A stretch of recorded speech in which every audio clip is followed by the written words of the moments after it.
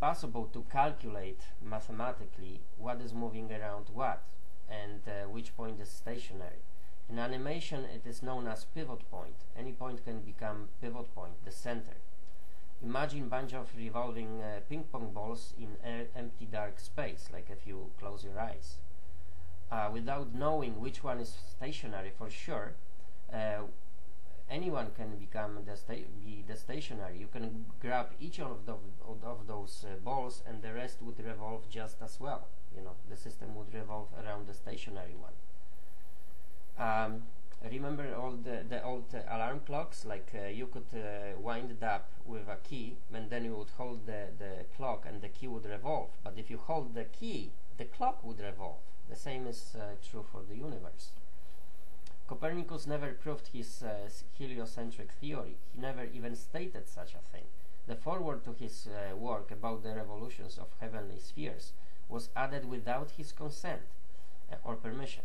He hasn't provided even one shred of evidence to support his heliocentric theory that he didn't even formulate in his work. Now, where did that come from? I challenge you on that. Find his work on the internet and use the find feature in your browser to find anything about Earth and heliocentric and see if there is any evidence, if he provides even one evidence. No, nothing. Later on, when Johannes Kepler was doing his research on elliptical orbits, he already arbitrarily presumed that the Earth is going around the Sun. That was already presumed. That's why he came up with the elliptical orbits. Otherwise, he would just know that they are circular. He had no right to do it, and it's impossible for planets to have elliptical orbits. That's because they would have to speed up and slow down for no reason, and they would have to go away from another planet and then go farther and come closer, go farther, and they can't do it. They are balls of dirt. There is nothing else. They don't change their gravity. They are still the same. So it's impossible. Because their gravity is the same at all times. The elliptical orbits result from Johannes Kepler's wrong presumption that the Earth goes around the Sun. The reason why people still believe in Copernicus' theory is that they are too intimidated to ask for evidence, because they are ridiculed as children if they think the other way. And Copernicus never provided any evidence. Not a single one. Today, 500 years later, humanity still is still too afraid to challenge the medieval theory of a guy whose education is less than today's grade C average high school student. It's a joke. Not really. It's shameful that even the physics professors are afraid of ridicule like little kids, with the exception of Paul Marmot from Laval University and Professor Reddington, Dean of Physics Department from MIT, and maybe a handful of others that I had the chance to talk with. All calculations used in science presume stationary Earth.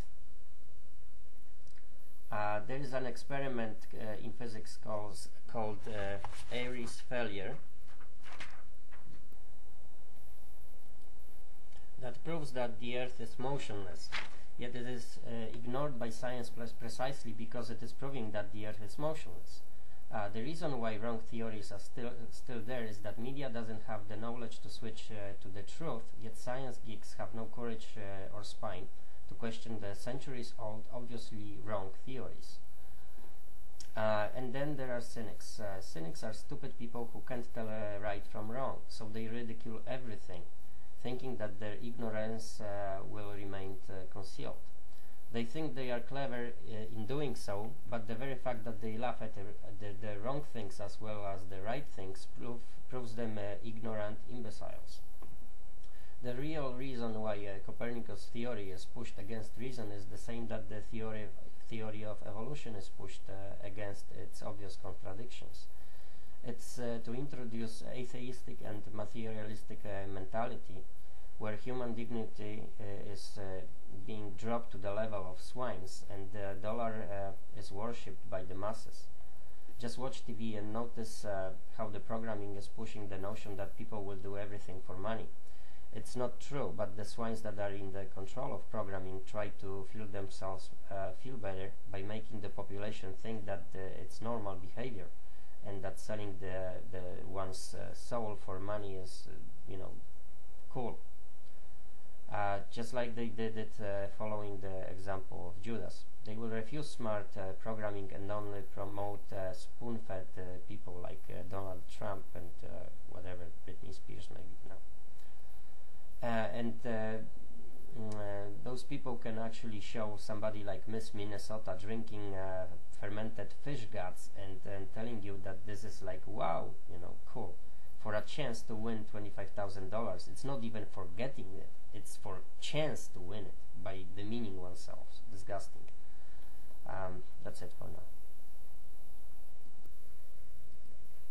And the last thing, microwave radiation is constant 2.7 around the Earth, and yet if the Earth revolved it would be different due to Doppler's effect.